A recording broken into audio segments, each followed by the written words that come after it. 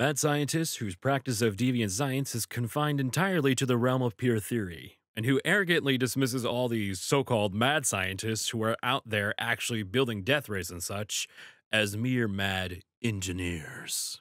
I didn't miss that social cue. I just thought it was stupid. Pros of ADHD: if you are at a family function with children, they will make you their god. Cons of ADHD: oh god, where do I start? Hope everyone's well today. And tomorrow. After that, you're on your own. Tumblr: I got an opinion. Cold, flat orange soda is delicious. Who wants to argue with this? Comments, go. So as it turns out, when you don't wash your dishes for long enough, beasts and ghouls start spawning inside of your house in a similar way to Minecraft, and I think that's a very unfair mechanic.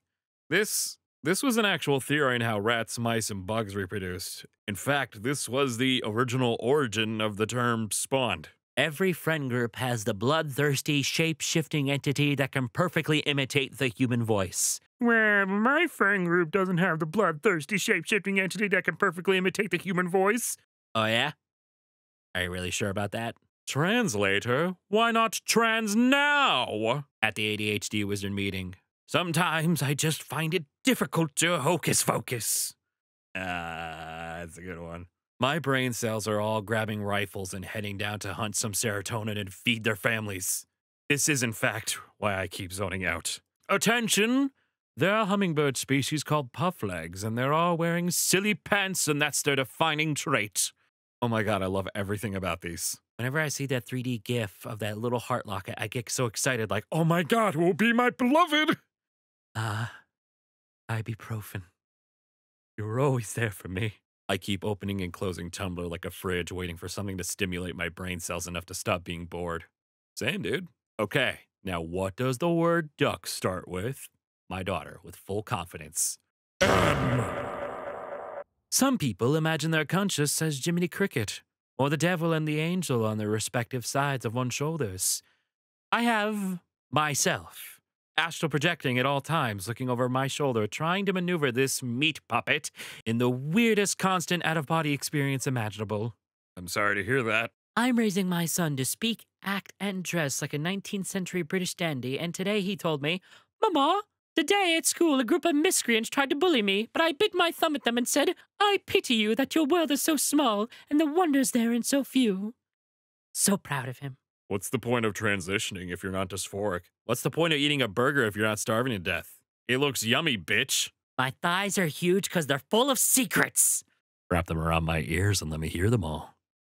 You smooth motherfucker. Being moderately proficient with computers in the early 2010s was casting a hex on your family to call you Sheldon. I got a Big Bang Theory box set and a Bazinga t-shirt for Christmas when I was 16. My dad wanted me to get a psych evaluation so I could say, I'm not crazy, my father had me tested, like Sheldon did. And after the psych eval, they diagnosed me with paranoid schizophrenia. This could be the funniest thing that has ever happened to anyone ever. My condolences, King. Yes, I want to look hot. No, I don't want anyone to be attracted to me ever. Shocked and appalled that these two things cannot coexist. God, it's utterly magnetic when a character's rage is quiet and precise. They don't scream and throw things, but they just breathe.